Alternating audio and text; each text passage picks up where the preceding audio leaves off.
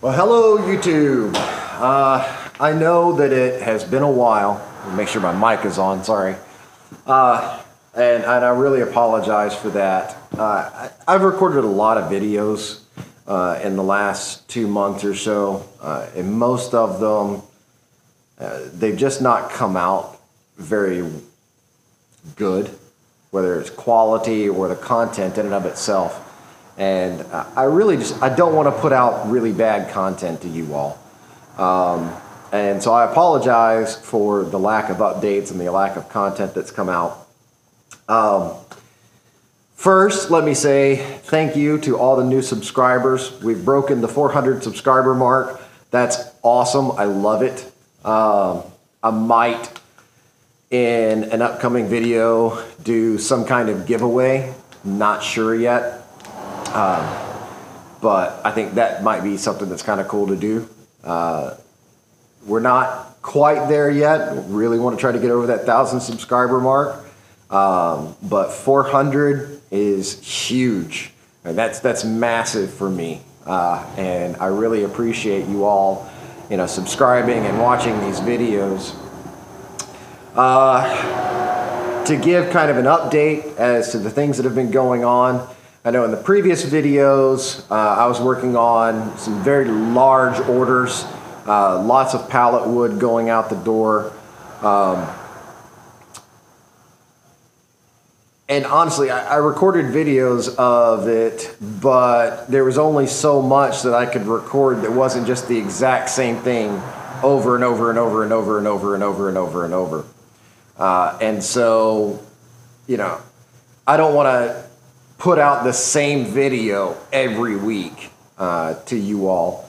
And so I spent the last several months just churning out all that pallet wood, thousands upon thousands of pieces.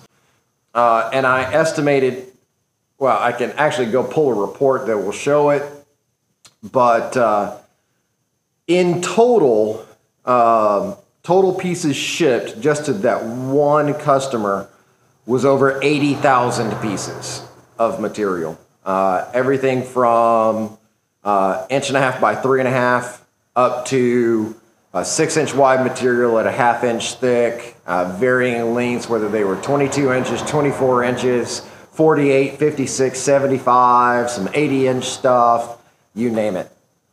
And it was everything under the sun: yellow pine, white pine, hickory, white oak, red oak, poplar, sweet gum. I mean, it ran the gamut. And then my log supply started dwindling and drying up. And so not only did my supply start running low, but the demand for the material from that customer started to dry up. And so I've shifted gears from working on that stuff to several mobile jobs that I've done recently, as well as customers bringing material here that they want either sawn out of logs or resawed. And in this particular instance, what I'm doing today, we're just cleaning up some material for a customer. She contacted me last week and said that she had a bunch of boards that came out of her grandfather's barn, and now she's had it for several years. So I don't doubt that this material has actually been sitting for that long.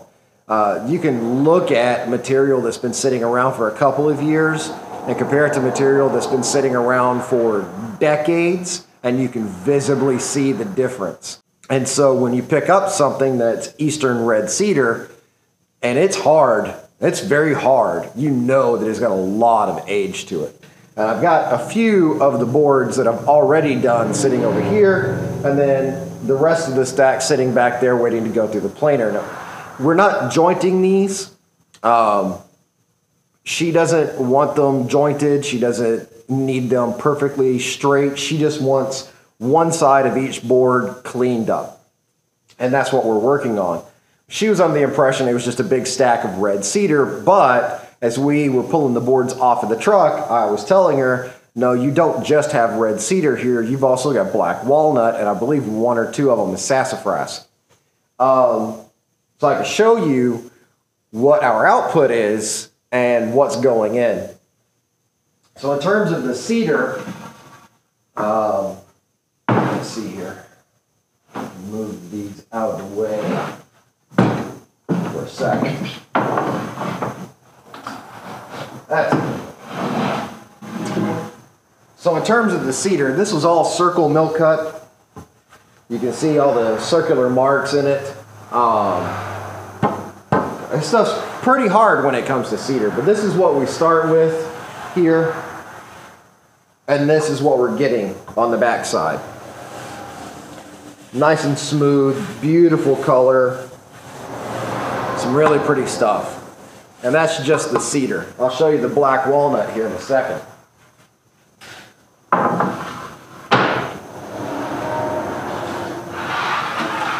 So on the walnut, this is what's going in.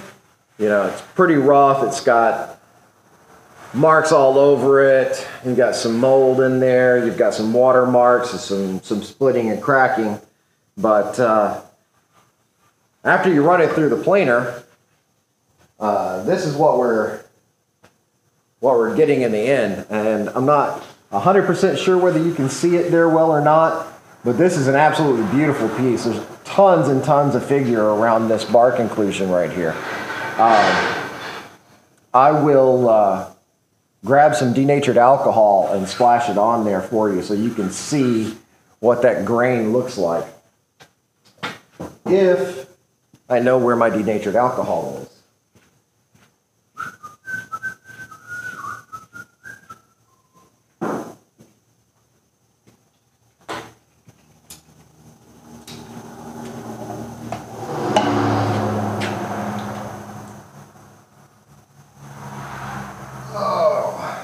Let's see, do I have a towel? Yeah, I've got one right here.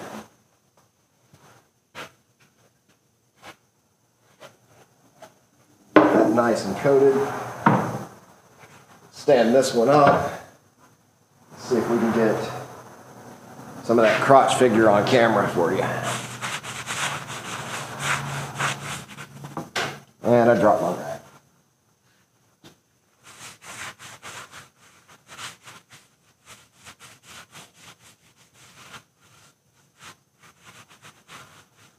Here we go.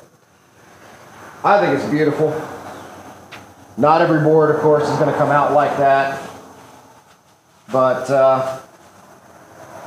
quite a few of them are. So I'm happy with it. I know she's going to be happy with it. They're going to use all of this for wall paneling in their house, which is why she's okay with leaving one side rough. Let's see, we'll put this back over here. So that's what we're working on. We've got 28 boards in total. I've got to work on the rest of that stack right there and get it all nice and planed. I'll have it back to her today. And I'll get you some video of just running this stuff through the planer, but it's nothing special. It's just running boards through a planer. Each one of them are slightly different in thicknesses. There's 4/4, 5/4, 6/4, 8/4. I think one of these actually started out as 9/4. So in other updates, my brother-in-law Darby and I, week before last, went down to Atlanta to go to the Forest Products and Machinery. Oh, there we go. The Forest Products and Machinery Expo. It was really, really cool and interesting to see a lot of this machinery. It was mostly sawmill and sawmill oriented equipment, so loaders, laser guides, blades, mills, you name it. There was all kinds of great stuff. And I was going to take pictures and do some video and that kind of stuff, and I ended up leaving the cameras here. For some reason, I had the cameras plugged in, ready to charge, and they didn't charge. I came in the morning that we were leaving, and the GoPro was dead. My other camera was dead. All I had was my cell phone. And then we get down there and I start talking to people, and you know, I end up spending an hour and a half with this one vendor and then another hour with this vendor and getting in these conversations and not being used to it and not really setting out to do a bunch of video and take pictures and stuff. I just forgot and I didn't get it done. So I apologize for that. Let's see, what else did we have going on? So a few weeks ago, I posted a picture on Instagram of my Pro Sawyer hat and how just grody my hat was with, you know, the tag that, you know, it's been a long, hot week. And of course, WoodMizer actually saw that and asked me, they sent me a private message and asked me for my address. So I gave WoodMizer, their social media manager, my address and information. And so they sent me a brand new Pro Sawyer hat. And you can look and you can see the difference. This is what the hat used to look like, and this is what it looks like now. So yeah, pretty dirty, man. A lot of sweat that goes into a hat like that. Let's see. Right now, WoodMizer is running their personal best contest. And I did enter the personal best contest this year with a table, the farmhouse style table that I built with a bench. And that's up there, and I'll leave a link to that down below in the description if you want to go vote for me, and maybe perhaps I might get, you know, a little bit of money for the People's Choice if I get enough votes. I've looked at a lot of the stuff that's on there, and there's some truly amazing pieces of art is what I would call them. So I don't have stupendously high hopes, but at the same time, you know, if people will throw some votes in there, I'd be happy. WoodMizer sent me my personal best hat. It's Live the Wood Life. It's a snapback trucker's hat. It's actually a little cooler to wear when I'm working here in the shop, but I'm trying not to completely trash it. So I'm sticking with the one that's garbage right now. So yeah, beyond that, I've been working on projects. I built a changing table for my wife for our house, for our new baby. And it's nothing crazy special. It looks like a shelf. The only difference is that it's taller than most of the changing tables that you'll actually buy in the stores. I'm not short. My wife isn't short. I think she's 5'8", 5'9". I'm 6'1". And the changing tables that we tried out before, you're staying bent over. They're way low down here.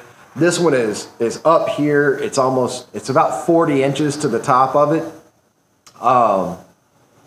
And so that just makes it so much easier to be able to get in there and, you know, deal with the baby up here rather than way down here. And so I built that. It's got some shelving underneath it so that we can have the diapers and the dirty clothes and all that stuff on the shelving and up off of the floor and out of the way. And so I'll put a couple of pictures of that up. Let's see. What else have we done around here? Beyond that, I mean, it's just been hot and sweaty. Like I said, you know, I've gone out and done some milling jobs, and I've got logs coming in tomorrow and logs coming in on Friday to do some custom milling for a couple of customers. I've got 3 big black walnut trees to go take a look at tomorrow that may be coming here to the mill.